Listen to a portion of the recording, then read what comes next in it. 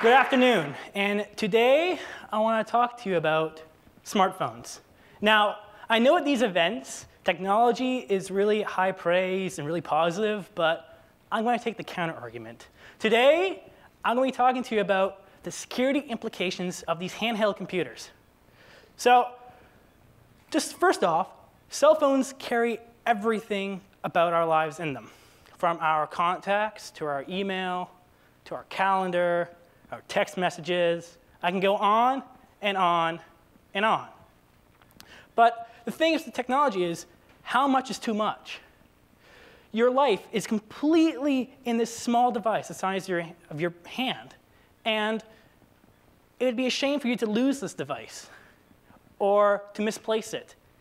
And your life is then in chaos because you don't know your emails or what you're doing the next day. Which leads me to my first topic, security. And is your phone locked? Because the very first step into securing your phone, in case you lose it so no one else rummages through your stuff, is a security passcode. Simple as that. Every single smartphone has a little screen that, when you first log onto your phone, requires a password before you can access the phone's information, which is a great feature in case you lose your phone. But I know I left my phone, I think it was at home, and I was going to school, and I completely forgot about it. And I had to, go all the way back to grab my phone because I didn't know who was, going to message me or, what I was going to get emails with. But the thing that struck me was, what if I left it somewhere else in public? I wouldn't want anyone else to get that information. Now, these are the two major smartphone developers, Android and Apple. Now, how many of you have one of these phones? By show of hands. Yeah. OK. So chances are, right now, you're being tracked. Simple as that. Now, you may be thinking, oh, well, this is life now. This is technology in this day and age. So you may not care.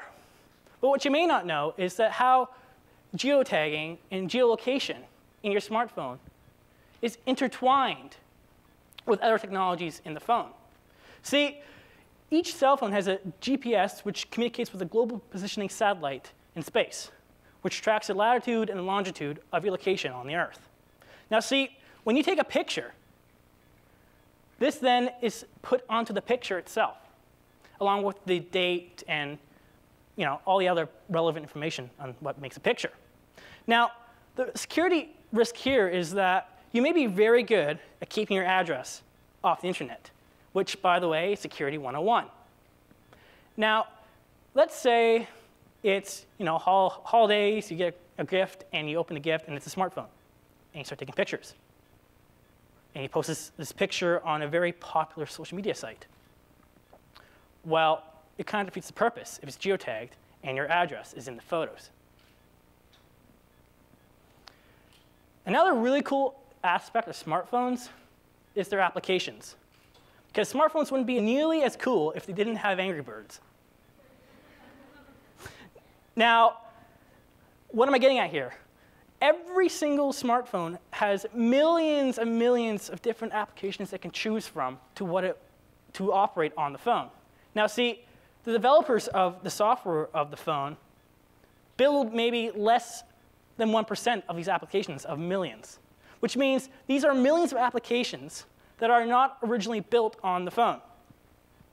So it's kind of like having a car mechanic work on an airplane, right? They could probably do the job, but wouldn't be quite the same. Now, you see, some of these applications are hastily built from time pressures and so on. But the issue here is that if they're built so fast and without the security in mind, sometimes they leak information. Now, the issue comes along when the application is essentially built to harvest your information, such as marketing or, even more important, information security that's related to your identity. So identity theft. Wi-Fi. Everyone loves Wi-Fi.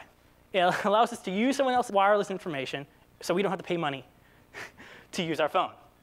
Now, there was a saying once, you pay for what you get. Well, what are you paying for when you use the coffee shop's free Wi-Fi? Nothing. So what are you getting? Absolutely no security benefits whatsoever. See, all your information is flying freely through the air for anyone to grab. Now, I, for one, wouldn't want someone to grab my email from the air and start reading it. And the newest piece of technology related to smartphones is the use of QR codes, or quick response codes. Now, you may have seen these around, maybe in newspapers or advertising. But what happens here is that you get an application on your phone, and you take a photo of this QR code, and it sends you to a website. See, this is way easier than having to remember www.something.com. It's way easier. But here's the issue here. Where are you going? So for all you know, you could be heading to this site. I, for one, wouldn't want to go to this site on my computer or my smartphone. Right? And if you did take a photo of that, it's to TEDx conference. So it's OK. I'm not tracking your phone at this moment. So the issue that I want to bring to you today is to think twice about what you're getting with technology. See, I'm a big supporter of technology. But I caution to think critically about what am I getting out of it and what am I losing out of it. Because there's going to be hundreds of new ideas coming all across the world. For once, I know MIT has developed a computer chip that functions as a brain. Primitively, but it does. So I question you to think, what are the security implications of this? What am I getting out of this, as long as the benefits and negatives? So that's my time. Thank you.